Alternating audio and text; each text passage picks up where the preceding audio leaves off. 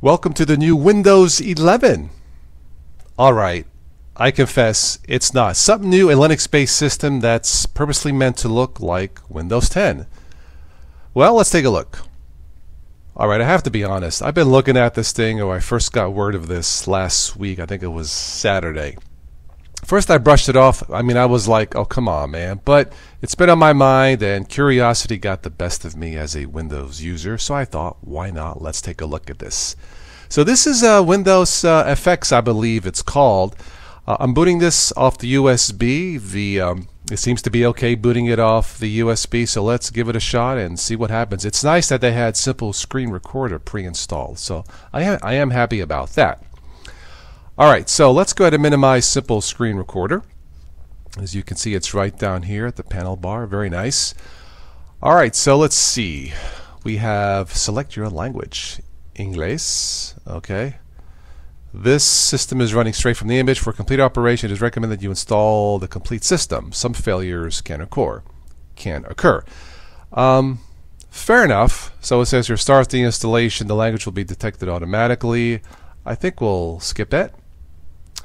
And the monitor is perfectly fine. Click apply. Yeah, keep. Let's get out of that. And let's go ahead and get out of that. Okay, this seems okay. So hopefully this will hold for the duration of the recording. All right, this is brand new. This is purposely meant to look like Windows 10. Now, for all the Windows users out there, this is not Windows. It's a Linux-based system. I believe it's based off of Debian or Ubuntu with Ubuntu packages, I think. So just keep that in mind. This is not Windows. All right, right-click. We can add desklets. Little shortcuts on the screen. Okay. Not much here. Can we drag this over? No, we can. We got to do the plus. Let's do that.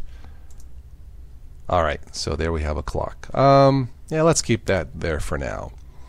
Right click again. Okay. So the usual, change desktop background. Wow, a lot of nice wallpapers. Let's do the Galaxy. Okay, good enough. Okay, let's get out of that. All right, there is a panel at the bottom. Let's see. I do like the default colors and fonts. Let's see, a bunch of applets. So this kind of reminds me of the Cinnamon desktop in a way. We can download. So your cache is out of date. Yeah, I would say Cinnamon. Okay, right click again. Panel edit mode. Yeah, this is definitely Cinnamon. System settings. And the usual here. Okay, fair enough. Okay, time and date. Go to the sound settings. Input, sounds, output. Very good. Okay, so nothing unusual here. What is AnyDesk? Your desk can be accessed with this address. Interesting. Okay, let's go through the shortcuts. So Simple Screen Recorder, Google Chrome, the File Manager. Let's see what this is. Okay, so it's Nemo. Very good. But yeah, all this looks fine. The default colors and fonts. The Software Center. Notice it has the Windows logo. Did they get permission to do this? Yeah, I know. I hope they did. If not, oh dear. Okay, so while it's doing that, so this is desktops, workspaces. So we got 4. Okay, probably escape to get out of that. Very good. This is search. Oh, it's voice activated. It said, "Hello, I'm ready to help you." I'm totally serious. That's how it sounded. I'm ready to help you. Well, what was the name of that movie? Mars Attacks. That's what it sounded like. It sounded like the aliens. Okay, so explore, installed, updates. Okay, well this looks cool. I have no problem with this. This is a Google search. Let's search Total OS today. And nothing happens. Maybe after the install. Hello, I'm ready to help you. Okay, let's see what we have installed here. All right, a search tab at the bottom. Accessories, I'll go through these real quick here. Let's see if anything catches my anti-micro. That's for a gamepad. At least that's what it says at the bottom. Okay. Education, LibreOffice, games. We have Steam client, graphics. Okay, the GIMP installed by default. Very good. Internet, Firefox, Google Chrome, Microsoft Teams. Interesting. Skype, one of my favorites. Telegram, VMware Horizon Client, and Zoom. Very interesting. Okay. Citrus Receiver. I have no idea what that is. You have to agree. Nah, not right now. Maybe you guys know what that is.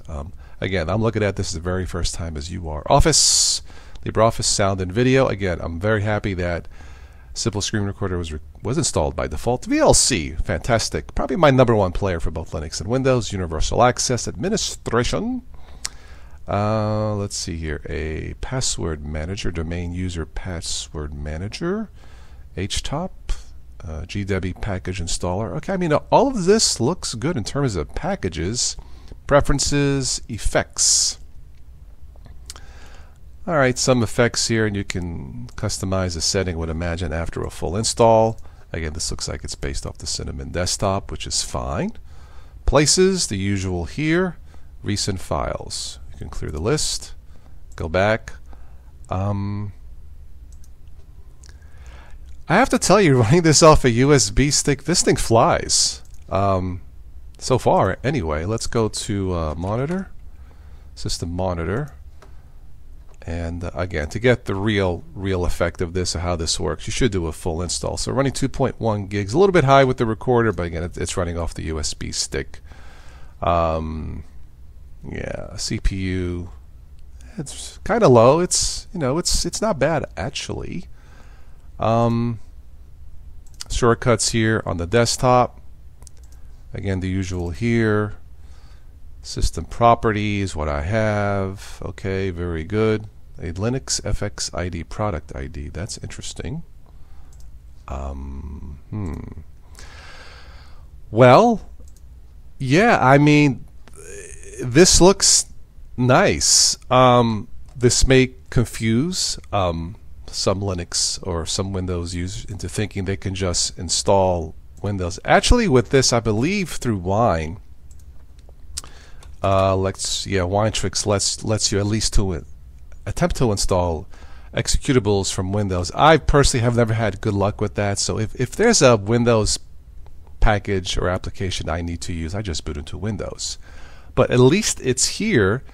So I have to admit that the desktop actually looks pretty nice. Is this something I would use? I really don't know. I suppose I'll recommend anything that's stable.